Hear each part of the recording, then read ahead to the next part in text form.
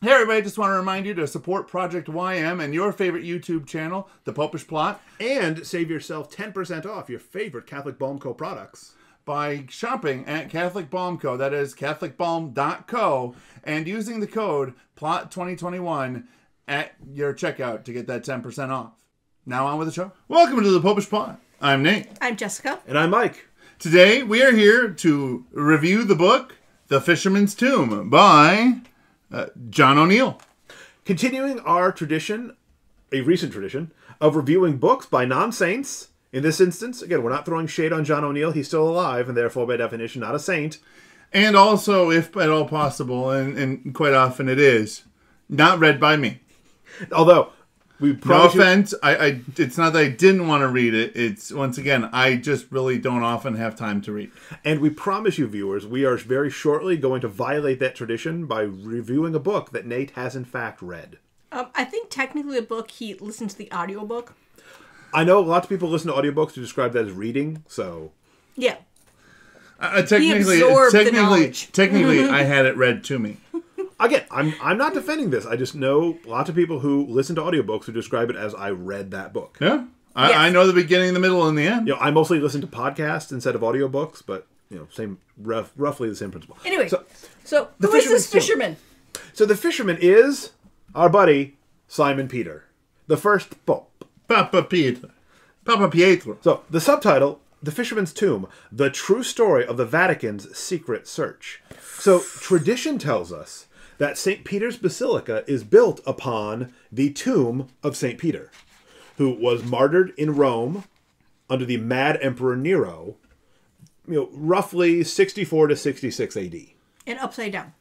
Yes, also traditionally he was crucified upside down because he did not consider himself worthy to be crucified in the same manner as our Blessed Savior.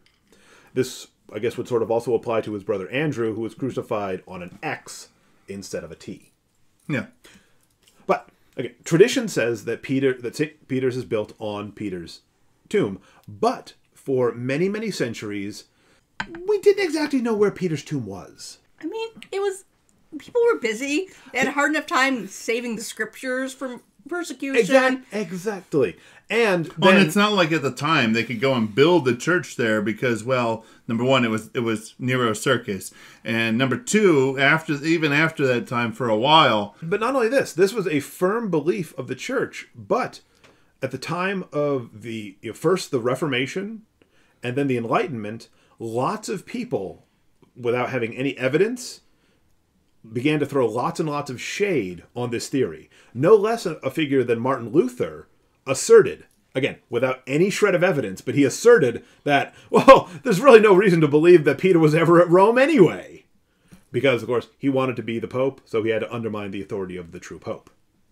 And just the Enlightenment figures cast a lot of shade on all Christian traditions, saying, well, it's not really reliable. It's just a lot of pious fictions. And so this doubt began to creep into the church. That's why when now venerable Pius XII, then the Pope, initiated this archaeological work under the Vatican, he did so in secret. Because he had a firm belief that Peter was there.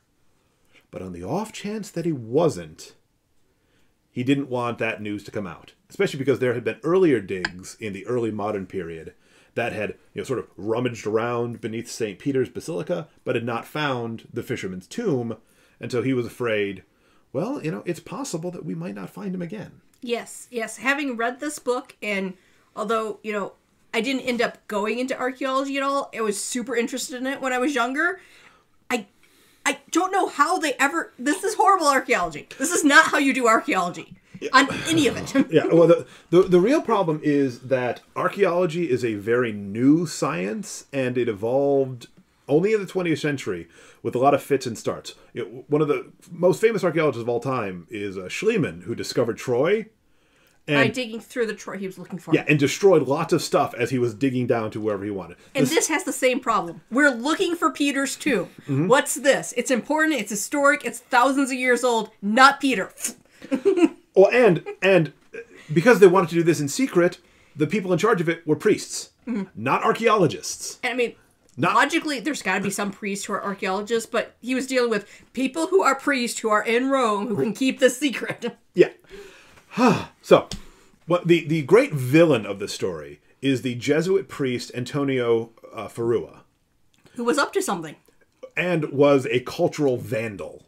You know, they just plowed through stuff. As Jess said, they casually tossed things aside. When they were digging, they encountered human remains, which should, even if they're pagans, all humans are created in the image and likeness of God, and their remains should be treated with respect. They just collect them and rebury them somewhere else. Nope, they just toss the bones aside. Oh, okay. Because it doesn't matter. I mean, they didn't even do the, classic European thing. If we have too much bones, let's put this and make art with it. Oh, no, that's totally kosher. Yeah. Yeah.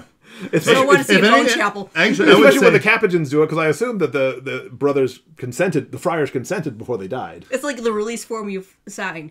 You will make coffee. You will be named after monkeys. You will let us make... No, monkeys are named after them, but... Yeah. You will let us go and make cool art with your bones. Oh, come on. That'd be one of the best parts about joining that particular group of friars. Oh, man. When I die, do something artistic with me. Well, and realistically, I think that would actually be elevating the remains. Yes. You're not only setting them apart, but you're setting them above. Amen. Despite all the missteps of the dig. So many missteps. So many missteps. Until finally they brought in a female archaeologist, Margherita Guarducci. And she ends up being the one who deciphers the code and discovers the fisherman's tomb. But, and we'll talk more about her in just a minute. But throughout all this, Pius kept digging. And eventually they did find Peter. This teaches us two things. One, trust sacred tradition. I'm not talking about your family traditions, the little T stuff that you do. But especially in American Catholicism, we are very influenced by the errors of our Protestant brothers and sisters in elevating the scriptures, and read your dang Bible, but denigrating the tradition. Whereas when we properly consider it, scripture is a part of the tradition. It had always been the belief of Christians that St. Peter's was built by Constantine atop the grave of Peter the Apostle. Yes, with the altar actually directly above. And even if that wasn't correct, it's not like it's going to disprove the whole faith. Yeah, but when they dug, they found out that, holy smokes, the main altar of St. Peter's Basilica, the second St. Peter's built in the 1600s, is directly over the tomb of a heavy-built man in his 60s of Palestinian origin whose feet were cut off. Which was common if you were crucified. Especially upside down. Yeah. This is Peter. But Antonio... Plus there were numerous signs saying Peter is here, which, again, the one guy didn't read, and she did the thing like on TVs where you see it light up and she's like... Yeah. Oh, wait. Well, again, we're talking about people who were under constant persecution. Yeah. Peter himself was executed. So to expect them to have put up in like flashing neon, first of all, one of them would have had to invent neon, yes. Or neon lights, and then another would have had to develop an electrical supply. But for them to put up in big shining neon, Peter is here. But they did the ancient equivalent, even though it took time, and they could have been arrested and killed for doing it. People still carved in iconography that they could understand, Peter is here. But it took someone who was willing to try to look back to see that. Whereas the Ferrua team, just blundering ahead, had no interest in seeing that. But here we come to the second part. The horrible, horrible scourge of sexism. You may remember in our Gianna Barretta Mola episode, she faced a good deal of sexism in 20th century Italy. Now, we're not throwing shade at the Italians. America has had plenty of problems with sexism, too.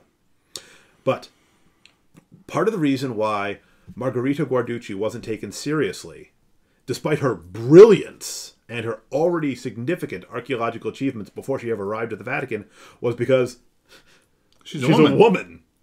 So why would Ferrua, who was not only a priest but a man, care about a woman, especially when she's telling him that he's wrong.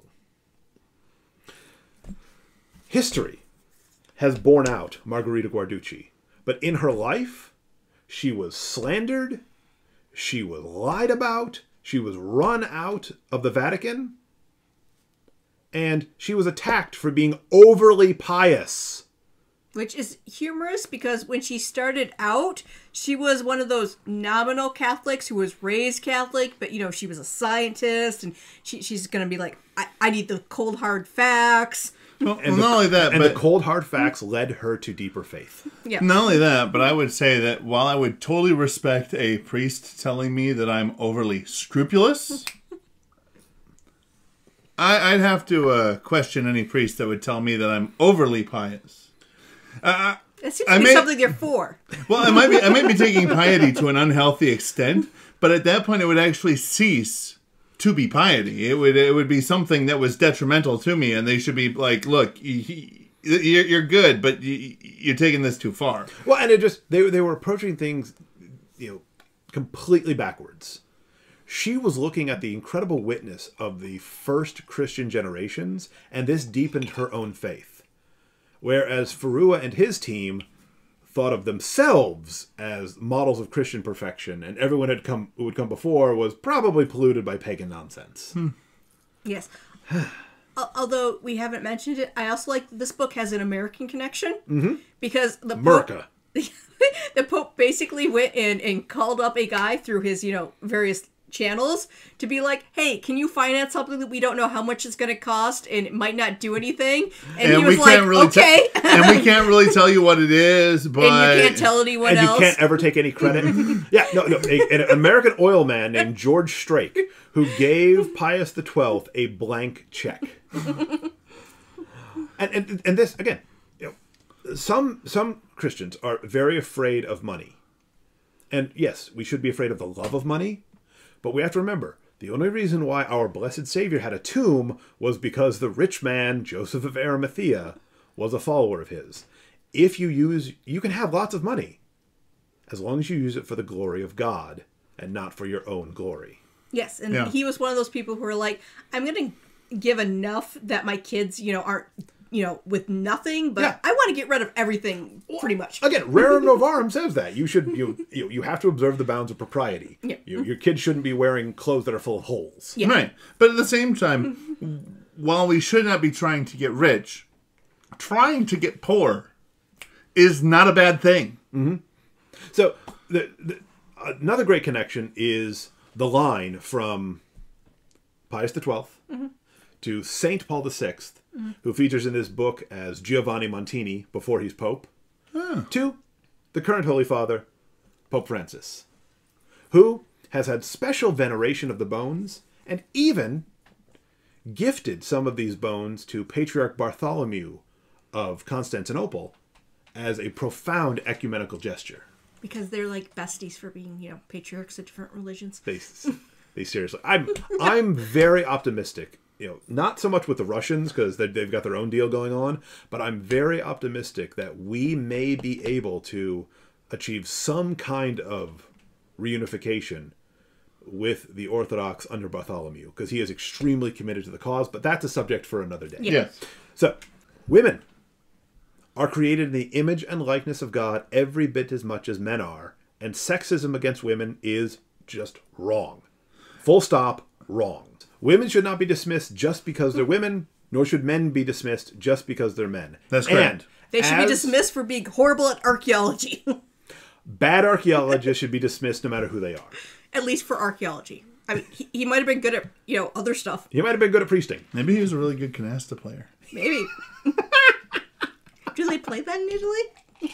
I'm sure someone has at some point. I mean, probably, you know, by now it's more international. But... So, as Christians, we have nothing to fear from science. Yes, there are lots of people who don't believe in science, but instead believe in scientism, and that's a terrible thing that needs to be opposed. But we have nothing to fear from legitimate science. So, The Fisherman's Tomb by John O'Neill. A brief but fascinating story of a forgotten part of our heritage. The fact that, holy smokes, these things that we've always said are in fact actually true. St. Peter's really is built atop the tomb of Peter. And it took overcoming bad archaeology Super bad. and chauvinism Super bad. to achieve this. But now we know that, holy smokes, the tradition was right the whole time. Take that, Luther. So go down below and in the comments section, maybe give us a book that was written by somebody who's not a saint. And being alive is perfectly a fine reason. Because these two have lots of time to read, and they love doing it. I love Just a quick reader. I love I reading. don't have that much time. I love reading. I am a slow reader, and I have very little time. So these two will happily go and read it, and I will be happy to give my third party comments on their review. Shortly, we will be receiving from our friends at Catholic Answers a complimentary copy of Cy Kellett's new book about Jesus, which I sincerely hope that even Nate will have time to read. I will have to make time to read He's that. working on the other one. I am working on the other one very slowly. He reads about 1.5 books per year. So Sure, yeah. but comment below with, again, more books that Nate shouldn't read. Yep. Jess devours at least 2 a week, so... I slowed it down. Hours more than that. I've only read 17 so far this year. I said at least. that means there could be more. Give this episode a like, subscribe to our channel, ring the church bell to be notified when the next episode will be uploaded. Though, we had a busier than expected Lent, so don't expect more than the average content through Easter. And until next time, remember to Live your faith. Love your faith. Share that love.